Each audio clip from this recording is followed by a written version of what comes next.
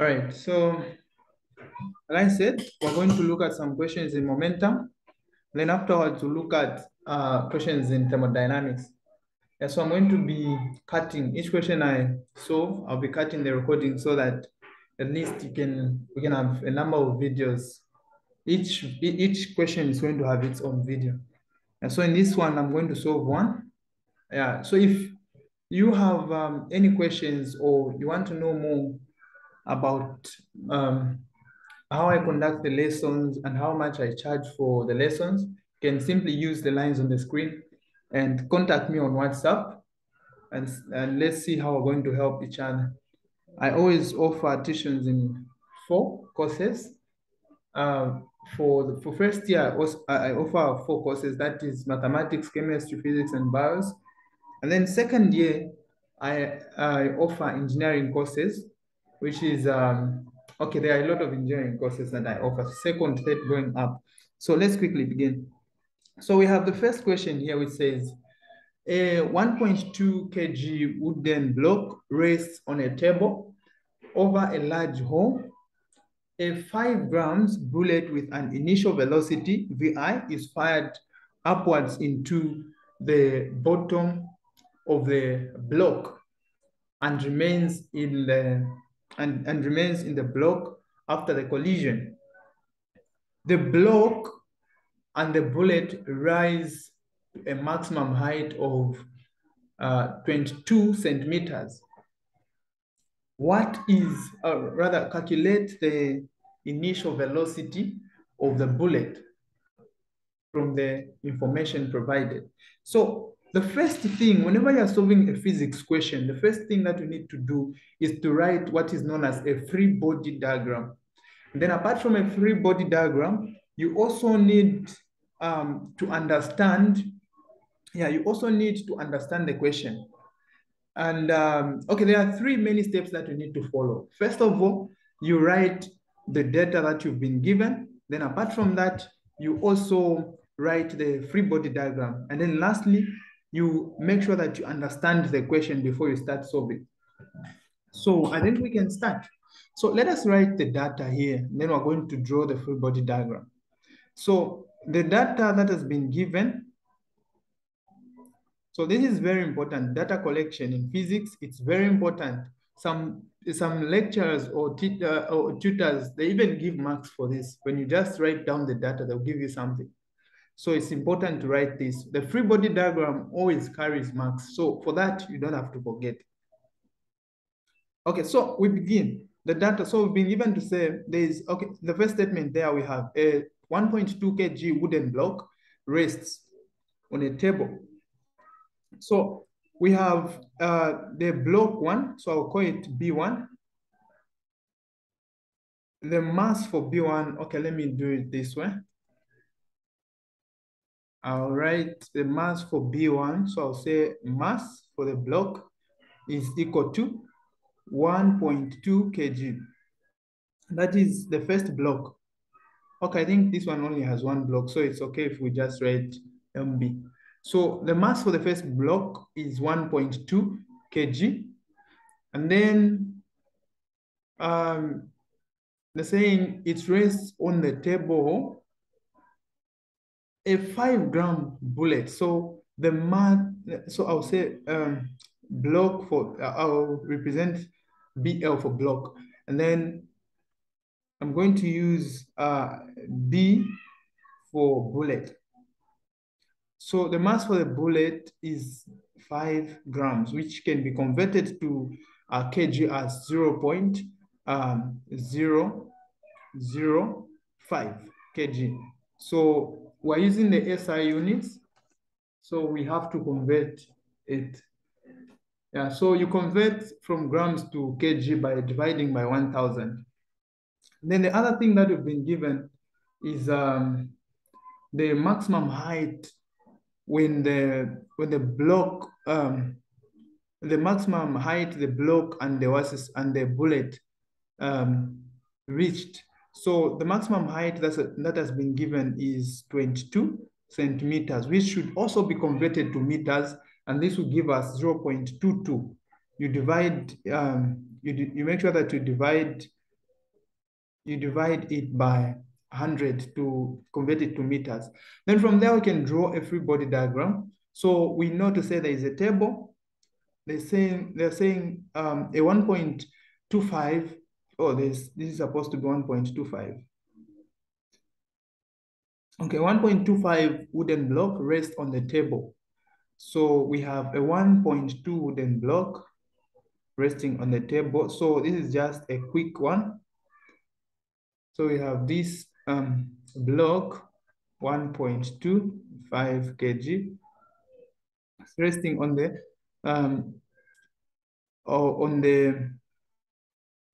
table on a table rather over a large hole. So there is a hole somewhere here. And then a bullet with the initial velocity vi is fired upwards. So I'll just draw something that I'll call a bullet, this here. So if you want, you can even name this. You can say this one is a block, then this one is a bullet, and the direction of a bullet is this one. And then its velocity as vi. So initially, the wooden block was at rest. Okay, so the question continues to say it's VI is fired upwards into the bottom of the block and remains in the block after the collision. So after this bullet had been fired into this block, the bullet got stuck into the block and it remained into the block after collision. So what this means is that the mass of the bullet and the mass of the block will be added. We have two masses there. Okay, so if we use the conservation of momentum, we know to say the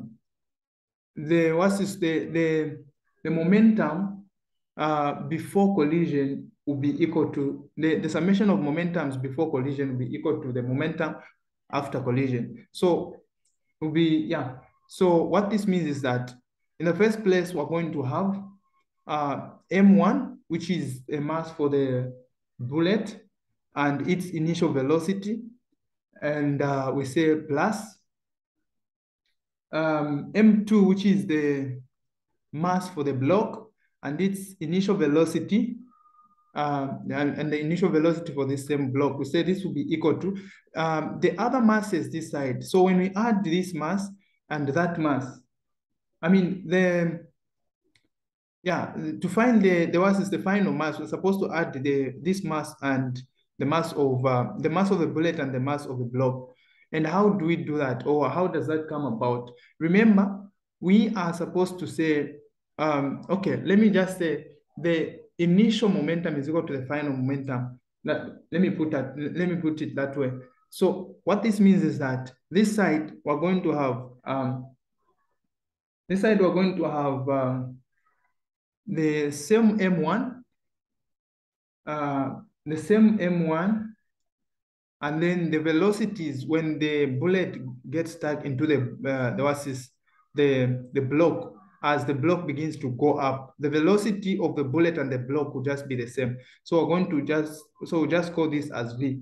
Then we say plus M2, and then this will also be V, because the mass of the bullet, the momentum of the bullet and the momentum of, the velocity of the bullet and the velocity of the block will be the same. That's why I've just called them V.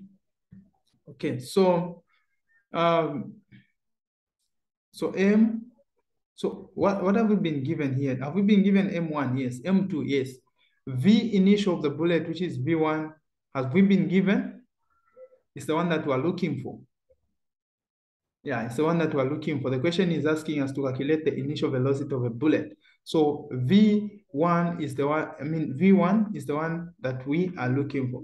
And then the other thing we need to find is the velocity, the final velocity of both the bullet and the block. So given the height at which the block and the velocity went, when you use the formulas for projectile motion, you agree with me that the velocity of the bullet will be given by the square root of 2gh. So this h is the height in meters, and then g is the gravity.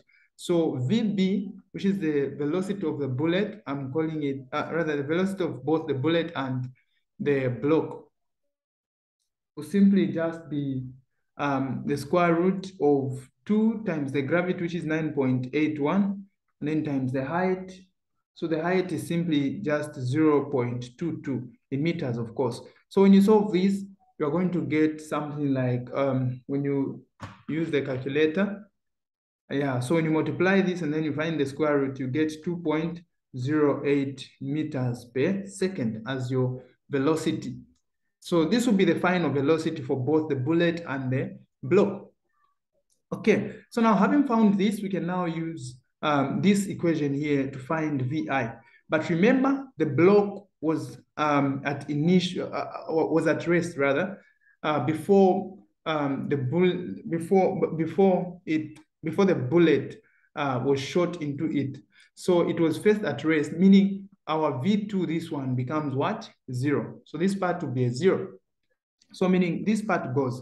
We're just going to remain with that part. Hence, this will be M. So this will be M.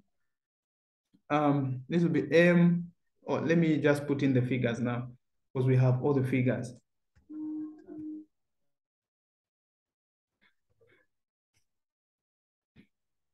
Okay, so this will be M.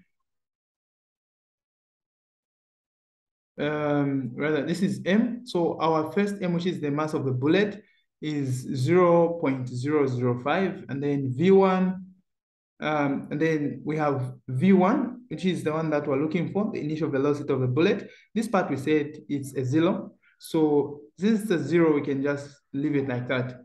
And then we have M1 and VB. So here, when you see we have VB there and another VB, so we can factorize VB. So we can have M1 plus M2, and then VB outside there.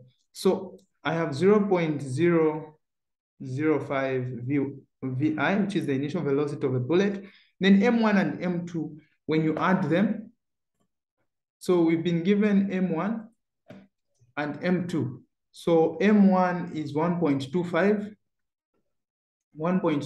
and M2 is 0.05. So we can add them, have 1.25 plus 0.005. And then you multiply this by VB, which was found to be 2.08. Yeah, so when you do the simplifying there, you get, yeah, so when you simplify and divide everything by, yeah, so when you simplify, divide everything by 0.005, you get the answer to be, so your VI, the initial velocity, is going to give you, this will be 522.08 meters per second. So this is how you solve such a question. Do we have any questions before we proceed to the next question here?